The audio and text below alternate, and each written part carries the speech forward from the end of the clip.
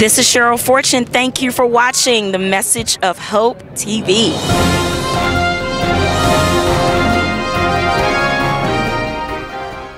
Thank you so much for watching another episode of A Message of Hope. I am your host, Christina Lockett, and I am so excited and thrilled to have with us in the studio today a woman of God that is an author. She is a businesswoman, and she is just all around a wonderful person. Please welcome to the show, Miss Kenyatha Loftis. Hello. Thank you for having me. Thank you so much for being on the show. You look gorgeous. Thank you. You look gorgeous. And you know what? I have always been inspired by your smile. You have such a kind and sweet spirit. You know, we've been knowing each other for a couple of little years now. Yes. You know, but you're doing some great, new, and awesome things. And we want to just start off telling everyone about your book, The Secrets of the Carter House. The Secrets of Carter House. Well, first, before I talk about the book, I just want to say thank you so much for having me here. Yes. I'm very excited. But more importantly, thank you for letting me be your Facebook friend. Message of Hope is so inspiring, and it catches you on the right day with exactly the message that you need. Oh, so thank you. I just want to say thank you for allowing God to use you and to use the platform to bring people closer to Him. Oh, thank you for sharing that. And for those who do not follow me on social media, please follow me on social media. You know, on that note, I've had people to assist me and just kind of help me with the ministry. And, you know, just kind of make my load a little lighter. But I told them, I said, my social media post, you can't do it. You know, because it's like no one can do it for me. Yes. It's really God inspired. And, you know, you can't do it for me. I have to hear from God, and then I post it. Yes. And that's why it's on time. It's on time. You know, and Right message. right message, right when you need it. So, again, I just want to encourage you, follow me on social media, and then there's sometimes where I won't post anything because I'm not really feeling so inspired, but as soon as I am, I hit it. But I'm glad that you are touched, and I pray that everyone else is touched, you know. Follow her. Thank you. Follow her. So The Secrets of Carter House is a story about 3 successful women who are faced with a challenge at the onset of Hurricane Ike. They're Okay. educators, they're friends, and the coming of the storm makes them rethink family, friendship, and faith. The central character is Stacy Allen. And Stacy's story is kind of an allegory of Christianity. She has everything going on. She is successful. She has a great marriage. She is a brilliant person, brilliant scholar. But she's plagued with insecurity, jealousy, and uncertainty. And when the storm strikes, she learns things about her family and her family legacy and about her friendships and her career that make her understand better that she has everything she needs and how to move forward in that confidence. So when she gains the clarity of understanding her heritage and her legacy, she is able to breathe into all of that greatness that she already is, but then it's just not forced. It's there. She's just there. Happy with it. She's able to be on purpose with joy. You know, that is so insightful because people really experience things like that. You know, on the outside, people are like, oh, you got it all. Yeah. You have everything. And not knowing you're suffering with some type of insecurities, not feeling as confident, like you said. So how did you really put your thoughts together to write something like this? Yeah, I started out wanting to tell a story about education. I'm trained as an educator, and I studied education at the K through 12 level. I taught college a little bit, and I was interested in telling a story of how our identity shifts when we go inside and outside of educational spaces. Okay. And how sometimes we're building a gap, but really we're the same person. And so how does that distinction come about? Like, how do you become multiple identities in that same person? And how do you get back to being the one confident person? And so that's interesting. Yeah. I'm thinking, like, how did you even think about that? Did you experience it? Yeah. So you'll see my author name on this book is Kenyatha V. Ellie Mae Loftis. So at home I was Ellie Mae. I mean, at home, like my grandmother calls me. She says, who names her child Kenyatha? She's from Nacogdoches, outside of Nacogdoches, Texas, a place called Mount Enterprise. And I needed a real name, so she called me Ellie Mae. My parents named me Kenyatha Loftis. So when I was at school, I was Kenyatha.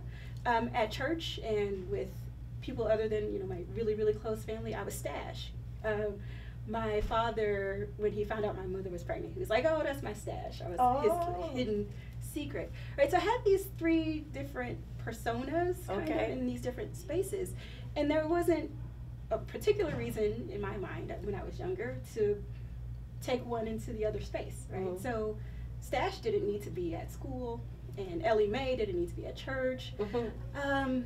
And I didn't, it was just I was using different sets of knowledge, different reference points. And when I started thinking about studying education, trying to decide my career and what I wanted to be, I was like, I have 3 sets of friends. And most of us do. 3 worlds. But I really like to be, like, I like all of who I am. Mm-hmm. And I want to be able to be all of who I am wherever I am. Oh, and yes. So how do I put that together? How do I explain Stash without, writing a dissertation about Stash? You know what I mean? Just how do I be all of myself at the same time with different people? And I mean, you don't have to have everything about Ellie Mae. Yes. But Ellie Mae likes to make biscuits, and so if if it's the potluck at graduate school, I'm gonna bring the biscuits, right? Yes. So just having that experience of trying to bridge those gaps, and then thinking about other friends and professionals I know where there's a distinct home identity and school identity, or work identity and home identity, and knowing people who feel, like I said, others who feel like they have to turn themselves on and off. And that's so unsettling, and there's so much unrest. There's not peace there. Mm-hmm. But also, the healing work that they do, the gift that they have, you only get a part of it. Mm. And the people I talk to, they want to share their whole gift. They're not trying to cut off how they're blessing others, but they are in the process. So let me ask you this question. Do you feel like that's more of an African American experience, or do you think other people sometimes feel that way? Yeah, I know that it is a very strong African American experience, but I think others feel that way too. So I think of like white women who I went to graduate school with, feeling like they have to be like non-gendered in the classroom, right? Yes. So how do I make myself less of a woman in this space? Yes. Or Asian Americans, like how do I actually bring my Asian American self here without you stereotyping me as the brilliant mathematician or whatever the stereotypes people are carrying, right? So that's how do a good point. Get to be the artsy Asian American person? And so I see I've lived the experience as an African American woman, but I see it over and over and over again. Black men or men in general, I don't want to be macho all the time, but I feel like that's the identity I have to carry when I'm in that space. And I think people struggle with having to be what what they think others expect them to be at a particular time. And there's, I think, a time when you decide, I'm just going to be me. Mm-hmm. And all those around you just kind of fall in line, because that's who you brought to the table. Mm-hmm. Like when you bring you to the table, they didn't know that there was an other you, And so getting to that space, that centeredness, where you can say, this is me, this is all of me. And be comfortable. It allows others to see you and decide. Not everybody wants to be at the table with you. And it's okay. And it's okay, right? I don't want to be at the table with you if you don't want to be here. That's a really good point, because I think that we have to learn and grow to be comfortable in the skin that we're in. Yeah. Okay, and as we grow and develop and mature, like you said, well, you got your bachelor's degree. Well, then you go to graduate school. Well, that's developing you more and more and more, and you still have your home experience. But all of that together is you. Yeah. And I think that sometimes people do struggle with that in self-identity, because it's like, who do I be? And like you said, bring it to the table. Who do I bring to the table? Yeah. I'm glad you brought that up. That's really enlightening. And somebody watching right now, maybe that's your struggle, but you have to pray about it and ask God, who did you create me to be? Yes. Yes, Who did you create me to be? And allow God to shape you, make you, and mold you. Yes. Glory to God. That is so insightful. So insightful. I remember being in college and they taught us the word code switch. And I was like, code switch. And the professor, of course, began to elaborate and give examples. And I'm like, oh, we do that all the time. Yes. You know, and I remember being a cosmetologist. That's my first profession for those who don't know. So, of course, when I'm around other cosmetologists, there's the lingo, you know, there's the attitude, that's the way we are when we're all together, you know. But when you're around other professionals, you know, when I graduated and started teaching, around the educational atmosphere, it's different, you know. And then when I'm at home and I'm Chrissy, you know, we hanging out, we're laughing, having fun. So it's like all those different facets of yourself. But you know what? I don't know how, but I've always embraced all of me. But I know and I understand that everybody doesn't. That was great for you to bring this up in the book. Yes, I really enjoyed writing the book. It was a fun experience. It was a challenging experience, and I shared it with my close friends first. They better read it, and they said, okay, I had to put it down for a minute because I was too close to home.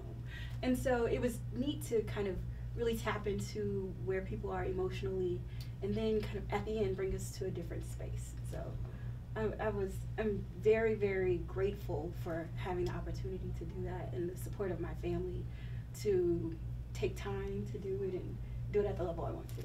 So what's next? What's next? There's a character in The Secrets of Carter House called Miss Charla. Okay. She is a sassy Southern businesswoman. Okay. And you can hear her stilettos clicking on the wood when she walks. And Miss Charla of Carter House comes out next. So wow. We're hoping to have the draft done by December. Okay. So you're looking to launch it next year? Yes. That's wonderful. Did you know that you would like writing like this? I have always written. I didn't think of it as a profession. Okay. You know, I'm an only child. I grew up really close to my cousin, so I kind of have a brother, but I'm also an only child. Okay. And you have to find things to do. And writing was one of them. Writing's one of them. And also if you're traveling with your parent, like pen and paper you can always have. Yes. So it's just something I've done, it's something I've enjoyed. And then when I reflect on conversations I've had with others, it's something that people enjoy that I share with them. And so sometimes my writing, you say at work when I was writing a report, they'd be like, okay, this is good. And I'd write it in a Kenyatha way, I would say, and they'd be like, this is wonderful, this is really fun to read, can you please make it more professional? Okay. Okay. So I realized, okay, I like to write reports, I like technical writing, but what comes out of me first is kind of emotional and conversational, and so it's what I do. I'm a writer. Does that make sense? And you've embraced that title. Yes. Yes. What else do you could see yourself writing in the future? Do you see yourself writing different styles or sticking with one style? What else do you see yourself doing? So what's neat about the Carter House series, we call it the Carter House series, is that we're writing for we're using the same story to write for multiple audiences. So this book is a trade novel. We've created a textbook version of it, so it's an e-textbook. It's being used at a college campus in Texas, and it's being used to teach political science. And the title of the class is When Disaster Strikes, and it looks at like policies and how they shape people's response to disaster, using the case study of Hurricane Ike in Galveston, but with this fiction. And so that is so amazing to me. That was really neat. So here's that example of like how I be my whole self, right, in that moment. So this is written where you could pick it up in a political science class, and the political science students will know what's the politics in there. We expanded the textbook so they can dive deeper, and you could also use it in an African American studies course or a sociology course. a professional development course, teachers education. So there are like links to other materials, some YouTube videos that are relevant. And then we create a series of children's journals that pick a topic out of this book, and we have kids write about that topic. So the first one was, I am, therefore I will be, right? So I love it. 200-word, 50 if you're younger, to 200-word essay responding to I am, therefore I will be. And so we're really using these books to talk about education, faith, family, at multiple levels, and kind of giving people what they need. I just love it. I'm in awe of that. I really didn't know. I'm in awe of that, because it's like you go to school, you study education, now you're using your gift and talents and then tying in what you've learned in education. All of you. All of me. I love it. At the same time. At the same time. Wow, you are inspiring me right now. You're giving me hope, because that's my profession right now. I teach science, and I write. I don't consider myself a writer, though. I have 3 books, but I don't express myself as a writer to others, because it's just really inspiration. And once the inspiration comes, I write it and then I'm done. You know, like with you, I know you're probably constantly writing. You know, it's a little different. You know, but I just love how you're incorporating all that is you. You know, that is so exciting. That's so interesting. And for someone that's watching right now, don't be afraid to use all your gifts and talents in your profession. You know, because sometimes you feel like you have to choose. Yes. Do I just write and focus on my book and write more books? Or how can I incorporate everything that I've learned, my entire experience, even when you already been able to teach before, previously? You're incorporating that into your textbooks and consulting. I'm sure you're consulting as well. Yes. God is good. Yeah, He is.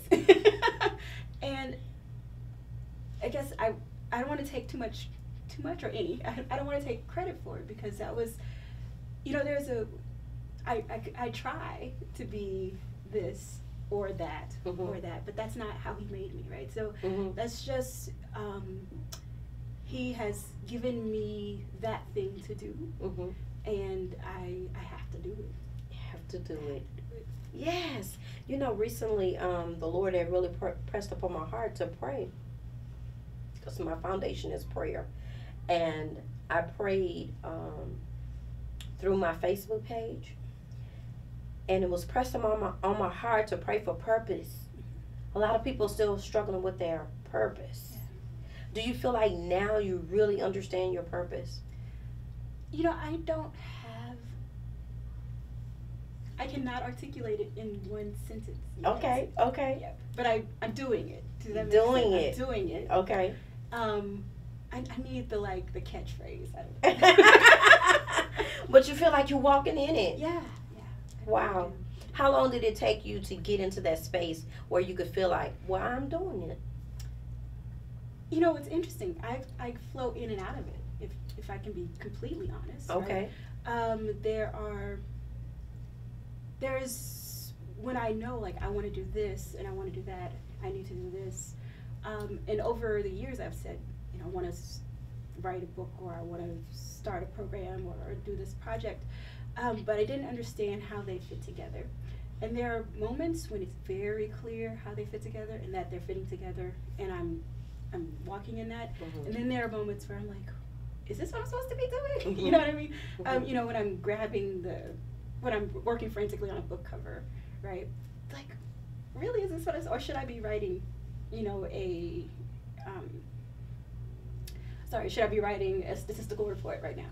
Okay. And so, you know, there's a struggle of knowing that this is a part, all of me is a part of the big picture. The big picture, okay. What's helpful is that I have a friend who I say these things to, and she's like, yes, last February you had this same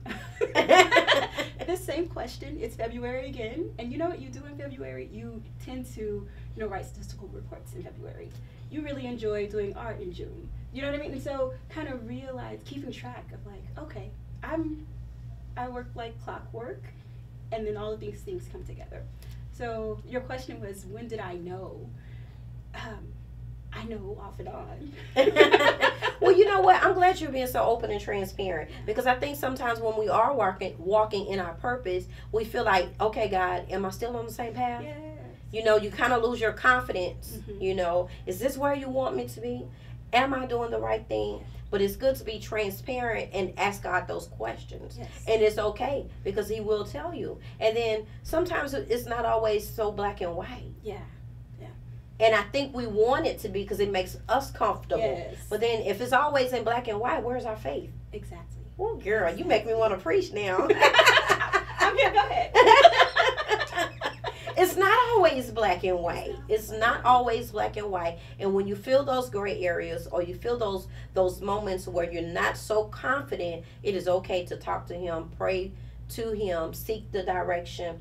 You know, and a lot of times too, God will have you going down a certain path, doing certain things, and you feel confident this is your purpose. And before you know it, He may turn you just a little bit. But that doesn't mean you're off track. Yes, exactly. It does not mean you're off track. For someone watching right now, maybe God is turning you a little bit. It's okay. Go with the flow. Yes. Trust Him. Release your faith that, God, I give it all to you. If you want me to go this way, I'll go. If you want me to go this way, I'll go. And you have to really trust. Your faith has to be more confident in God and not in yourself. Yes. And you have to have a God connection yourself. Yes, God because connection. People I outside love that watching word. you don't always get what you're doing, Mm-hmm. right? And so they're like, well, I don't know why you started that in the first place. So Yes. really, just stop.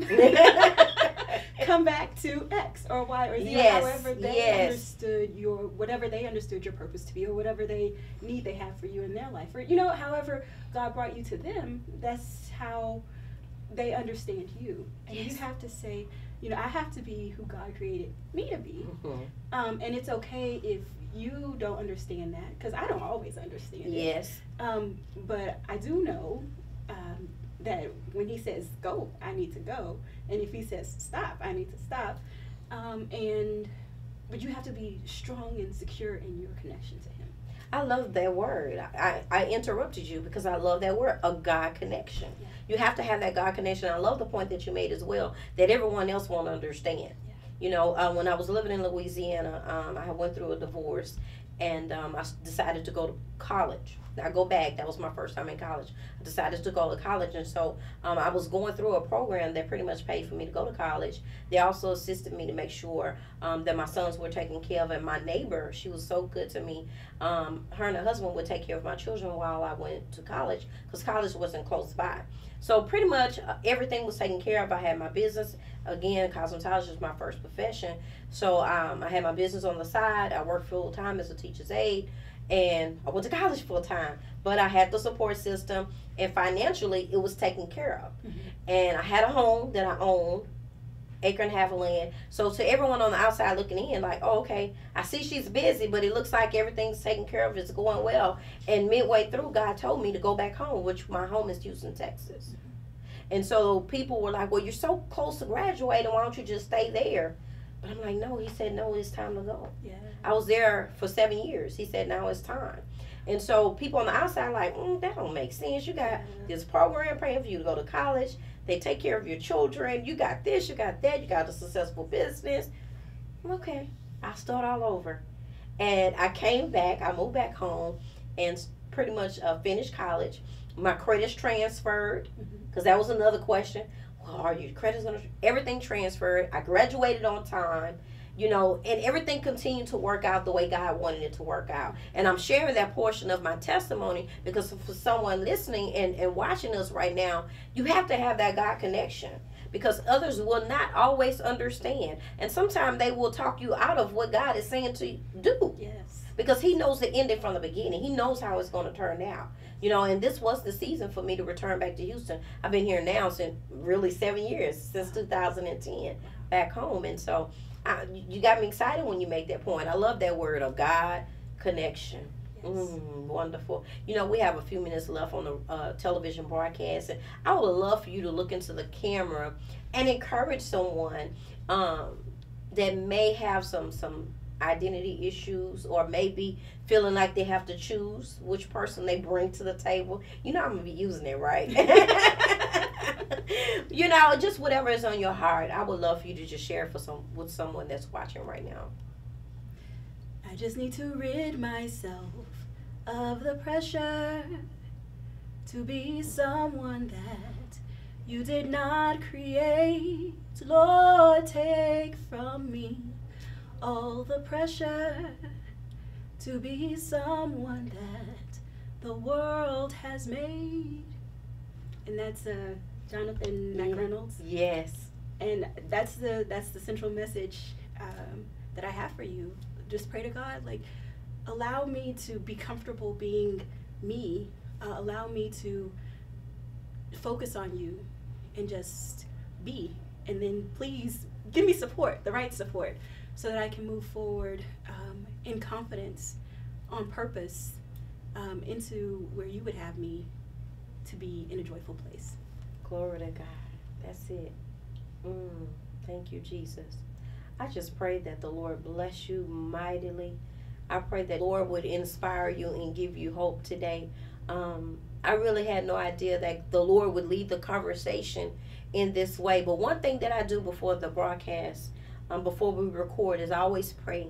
I always pray. And so this is a God-led show, and we want you to receive a message of hope. And so everything is said and done to inspire you and to give you hope. Hallelujah. Glory to God. I would definitely love for you to share with everyone how they can support you, contact you, of course, maybe book signings, things of that nature, and of course, be able to get a copy of The Secrets of the Carter House. Yes, so you can find The Secrets of Carter House at www.secretsofcarterhouse.com. I am on Facebook as Kenyatha Loftis. That's KENYATHALOFTIS. And if you're having trouble finding me, I think you can ask Christina. Yes, connect with me. Fantastic. Wonderful. Thank you very much. Thank you for being a guest today. You have such a beautiful spirit, and I've always felt that about you. And I can really see how the Lord is enlarging your territory. Yes, I can see that. That's wonderful. I can't wait to see what's next. I can't either. Don't you get that feeling sometimes, like, okay, God, what's next? What's next? And you're excited about it. And then when you see it, you're like, oh, wow. Like, I was there, but, like, he did that. Like, He did it. Together. You know, I always have that thought, like, he did it again. Yeah. He did it again. And it's so funny. I had the opportunity to meet with a minister who had the gift of prophecy. And he actually used those words. He said, Christina, I see you all the time. And you say, God did it again. And it blew me away because those are my words and my thoughts. So I knew it was God speaking through him. He did it again. He did it again. God is real today, people. And I really want you to know that. And I just can't say thank you enough for watching A Message of Hope. Again, follow me on all social media platforms. We are on Facebook, Twitter, Instagram, YouTube, Pinterest. We're everywhere. Google Plus. Follow us. And again, you can always go to my website at www.christinalockett.com. We pray that your soul was inspired. God bless you.